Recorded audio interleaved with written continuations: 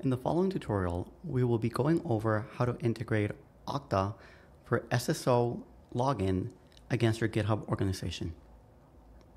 Before you proceed, it is important that you keep in mind that before you're able to do the setup, you must have access of being at least a GitHub Enterprise organizational owner. And in Okta, you must be your group admin or have super admin privileges in Okta. Now, I'm already in GitHub. I'm going to go into my organizations. And I'm going to go into my Okta single sign-on org, which I am the owner. You know if you're the owner or not if you have the settings tab, by the way. And I'm going to go ahead and click on settings. From within settings, I'm going to scroll down all the way to where it says authentication security. And for starters, I'm going to go ahead and under SAML single sign-on, I'm going to click on enable SAML authentication. I'm going to leave this here for now. But before I leave this, I'm going to go ahead and copy my organizational name, which I pick it up from the URL, but you could also just copy it from here, assuming they're the same. And I'm going to jump into Okta. From within Okta, this is my admin portal view. I'm going to go into my applications, and I'm going to open the catalog. From within the catalog, I'm going to search for GitHub. Once you do, you're going to notice a significant amount of applications are going to come up. Since we are setting up the GitHub Enterprise Cloud Organization SAML configuration, make sure you click on this one. You'll notice this one sustains SAML and SCIM capabilities for user provisioning. We're going to click on Add Integration. Now from here, I'm going to go ahead and that organizational name that we copied on before, I'm going to just paste it here. I'm going to make sure there's no spaces in the front or in the back. And on the application label, you can leave it as is. I personally like to give it the same name just to make sure I'm able to identify them easier. And click on Done. Now, from within this panel, I'm going to go ahead and assign my user. The reason you want to assign your user as the first step is because at a certain point within this setup, we're going to have to test our integration against Okta. If your user is not assigned to the application, you might get a significant amount of errors such as 403, unauthorized, or application not authorized to the user. It really depends, right? So we're going to go ahead and assign my user for starters. Once done, I'm going to click on Save and go back and click on Done. From here, I'm going to go into the Sign On tab. And I'm going to scroll down just to make sure everything looks okay. Pretty much what I'm looking for is that there are no conditions that could affect my setup. And then over to the right side, I'm going to click on View SAML Setup Instructions. Now, Okta provides this in a very easy way to understand. And I'm going to start by copying these values and start pasting them in GitHub.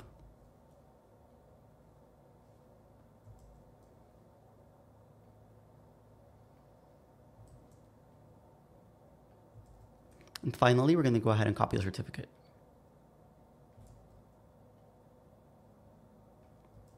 Perfect. Now, I'd like to expand this just to make sure I did not copy any additional spacing or anything. I want to make sure that this looks okay, just as a good practice. And now I'm going to go back into Okta. Now, since my application is already active and I have already assigned my user, and I've already pasted all of the values in GitHub, I'm going to go ahead and test my SAML configuration by clicking on Test SAML Configuration. Perfect. So it already lets me know that my SAML provider settings have been validated. Remember to save your changes. Now, the reason this automatically did it for me is because I'm using the same browser to sign into Okta and to GitHub.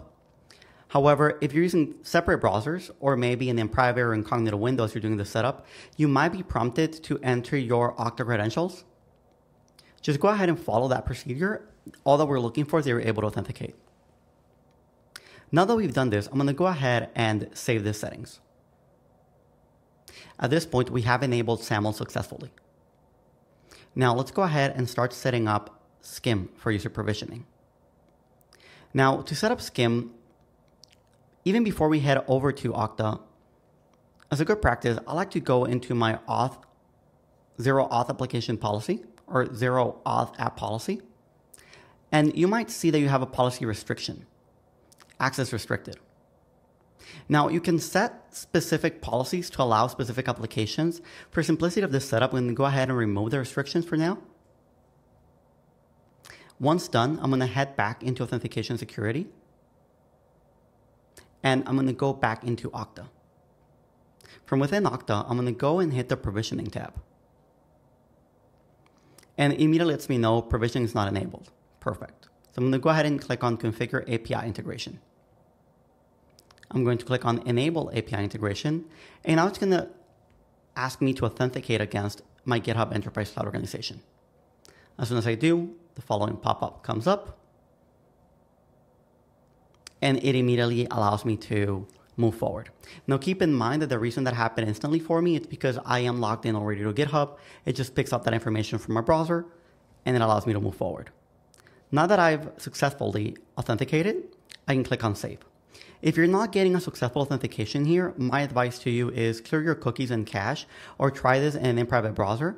As well, don't forget about removing the auth access policy that we did prior to coming over to Okta. As if that restriction is enabled, this integration will most probably fail because the app has yet not been granted access. With that being said, I'm going to go ahead and click on Save. Now that I've saved those settings, I'm going to click on Edit so I can enable Okta to create users, update user attributes, and deactivate users. This is all part of SCIM, meaning that if I add a user, it will automatically generate an invitation inside my GitHub org for that user. If I remove a user, it will automatically remove that user from my GitHub Enterprise organization as well. Once done, I click on Save. Perfect. At this point, we have successfully integrated both SAML and SCIM. Now, if we head over to assignments, you'll see that your user, the one that we provision, is giving you a warning sign here. Now, the reason you're getting this warning is because we had assigned this user before provisioning was enabled. So in order to fix this, all you got to do is click on Provision User and says, some users were assigned to this application before provisioning was enabled and are not currently provisioned. Click O to sync with downstream app. So we're going to go ahead and click OK. And this is going to set a job within Okta to start that provisioning of your user. Now, you have the option to provision individual users or provision groups. If I wanted to provision a group, I just go ahead and click Assign to Group. I'm going to select my admins group and click Done. Once done, Okta will take care of start provisioning my users, as it has already done here, where you can see that warning signs not here anymore. And if you look at my other admin, in this case, Mona Okta, it's already letting me know that's adding that user. Now, the moment that a user is added, your users will immediately get an invitation to join your organization. This is part of the provisioning process. And the way that invitation looks is as follows. So since my user was provisioned, I can already see it says, hey, Jack G. Cafferty has invited you to join the Okta single sign-on organization. And so I have to click here to join that org. If we go back into GitHub, since we already set this up, if you go under People, you will be able to see that you have 2 invitations pending for my user provision and for mona.okta@githubdemo.com. This is part of the SCIM provisioning flow that we just set up. Now, you'll see this banner that says, single sign-on has been enabled for Okta. Authenticate your account. Now, when setting up single sign-on at the org level, you have the option to enforce or not enforce single sign-on. Not enforce means that your users can authenticate with their normal GitHub credentials, but at the same time, they can link their account to your IDP by authenticating against your identity provider, in this case Okta, and access your org through SSO. But in case you want to, let's say, enforce SSO so that anybody that's accessing your company resources has to use single sign-on, all you have to do is scroll down in your setup, click on single sign-on, which is this URL right here, so you can log in via SSO, and GitHub enables us to require or enforce single sign-on.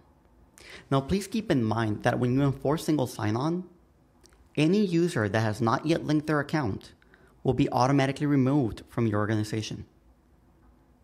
Enforcing single sign-on also has a significant impact in items like bot accounts, which do need to have a name identity.